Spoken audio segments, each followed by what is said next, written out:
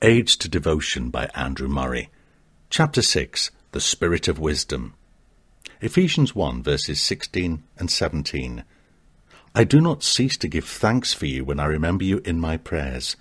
I pray that the God of our Lord Jesus Christ, the Father of glory, may give you spiritual wisdom and revelation in your growing knowledge of him. Right after Paul mentioned the Holy Spirit as God's seal on believers, he speaks of his unceasing prayer that God would especially give them the spirit of wisdom. It is not enough that the believer has the Holy Spirit. That Spirit can only do his blessed work as God works through him in answer to prayer. Paul prays unceasingly, and with that teaches them to pray unceasingly too, for the wisdom of the Spirit to enlighten the eyes of their heart.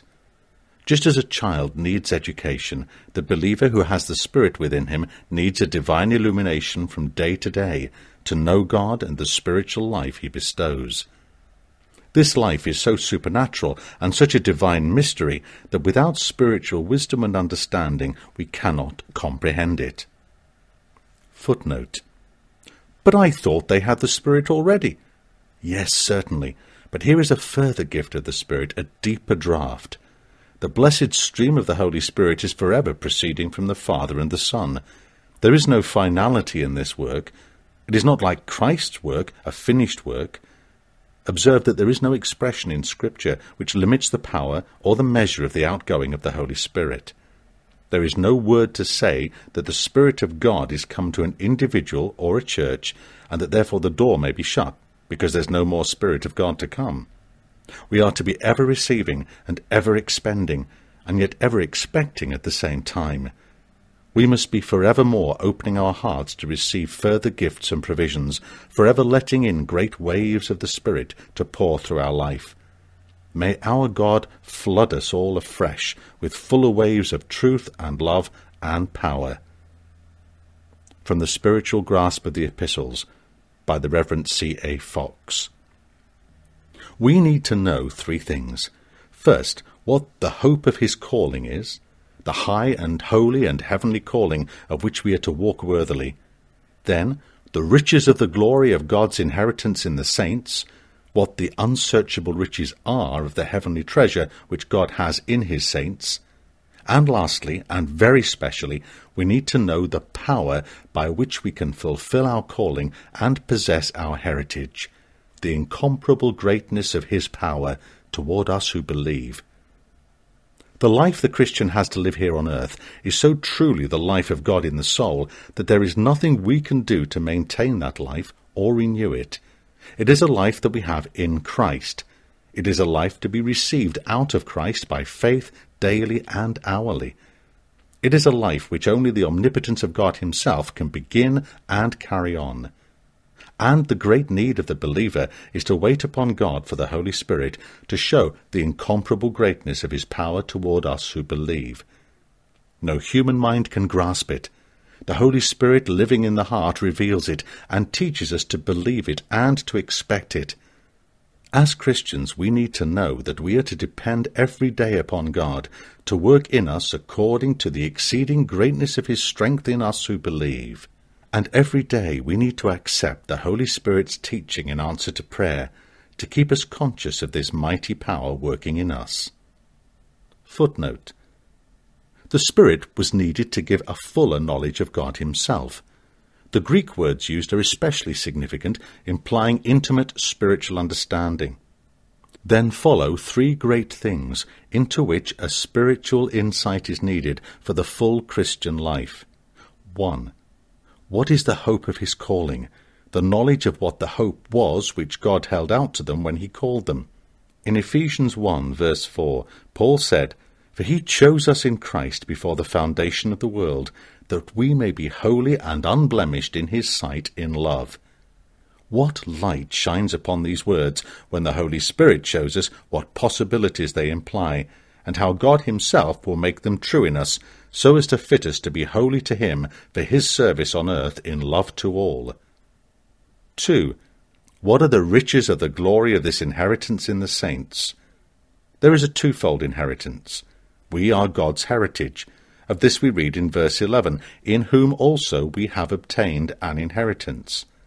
and God is our heritage. Of this we read in verse 14, "Who is the down payment of our inheritance?" The riches of the glory of his inheritance in the saints, which the Holy Spirit is to reveal, includes both. The words in Colossians 1 verse 27 show us that this means nothing less than Christ in us, the glorious riches of this mystery among the Gentiles, which is Christ in you, the hope of glory. Christ is God's treasure, dwelling in our heart with all his unsearchable riches. 3. The incomparable greatness of his power toward us who believe, as displayed in the exercise of his immense strength. This power he exercised in Christ when he raised him from the dead. This remains an enigma, a mystery, until the Holy Spirit reveals it by renewing us in the spirit of our mind to see, to desire, and to believe it. These three great spiritual blessings constitute the sum of what a believer needs to know and needs of the Holy Spirit to teach him.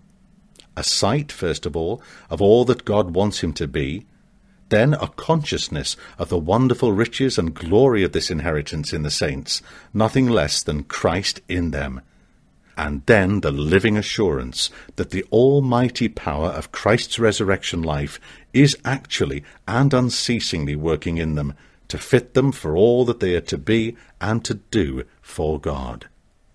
Would God that his children believed in the glory of this mystery and in the power with which it would work in them. Would God that his children learn to wait for the Spirit of divine wisdom to reveal it to them. With regard to this mighty power dwelling in us, the Holy Spirit shows us its work and nature. It is the power of God, as displayed in the exercise of his immense strength. This power he exercised in Christ when he raised him from the dead and seated him at his right hand in the heavenly realms. It is this power that works in us who believe, to raise us up from a life under the power of death to a life in the glory of heaven. It is by the incomparable greatness of his power toward us who believe that our daily life has to be lived in fellowship with the life of the Son of God. God raised Christ from the dead because his death on the cross had exhibited the deepest humility and the most perfect obedience. Because he had yielded himself unreservedly to the power of God, both in his life and suffering and in his surrender to death and the grave, God raised him from the dead and gave him glory.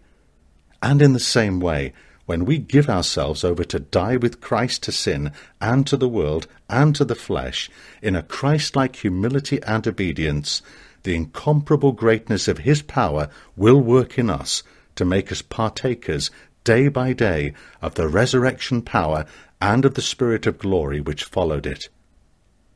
This thought of the life of the believer as being the exhibition of the exceeding greatness of God's power in us who believe runs through all the writings of Paul.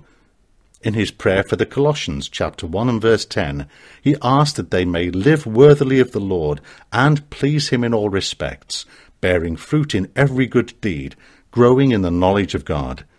And then he adds, being strengthened with all power according to his glorious might, for the display of all patience and steadfastness, joyfully giving thanks. As one thinks of the life of devotion which Paul here sets before us, always worthy of God and pleasing to him, always fruitful in every good work, always increasing in the living knowledge of God, and always persevering with all patience and long-suffering, one feels that the standard is an impossible one. But then a thought comes in. Strengthened with all power according to his glorious might. And we say, no, if this is true, if God works this, the life is possible. Here, in this epistle, the same thought occurs. Ephesians chapter 3, verses 20 and 21. Now to him who by the power that is working within us is able to do far beyond all that we ask or think, to him be the glory in the church and in Christ Jesus to all generations for ever and ever.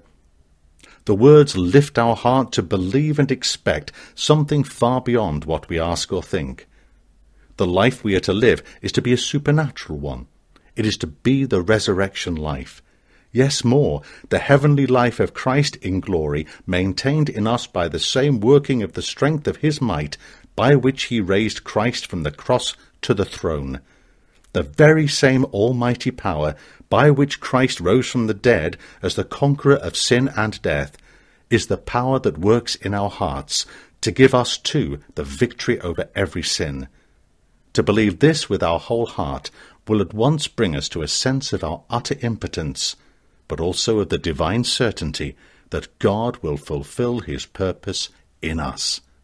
If the believer will but trust the exceeding greatness of his power, will but yield himself in entire subjection to let that power rule in his heart and do all its will there, if he will be content, amid perfect ignorance and impotence, to trust the strength that is made perfect in weakness, if he will but count all things loss for the sake of this blessed prize, then God's word pledges that the power that raised Christ shall work in him day by day, until he shall know what it is here to live and reign with Christ in glory.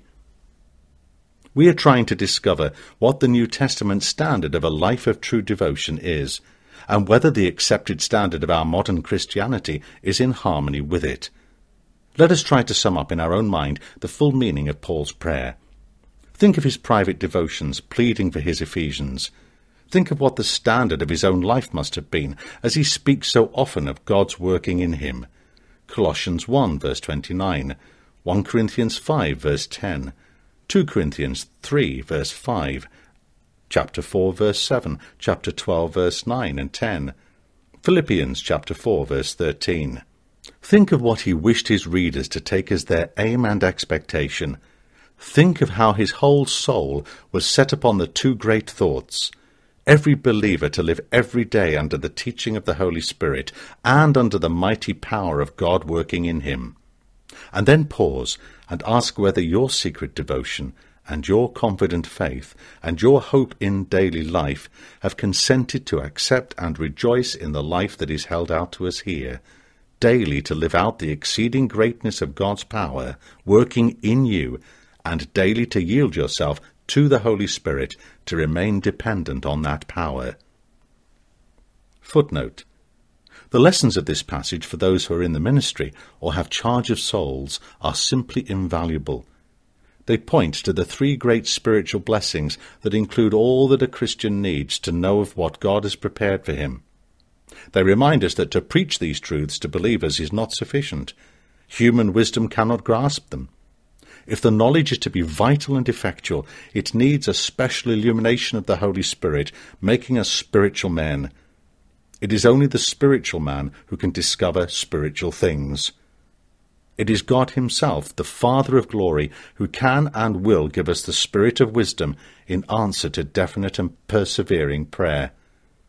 It is the teacher who has learned all this for himself and seeks to bring it home to others, on whom the duty especially devolves of unceasing prayer, that God would bestow the gift of the Spirit of wisdom on all to whom the teaching comes.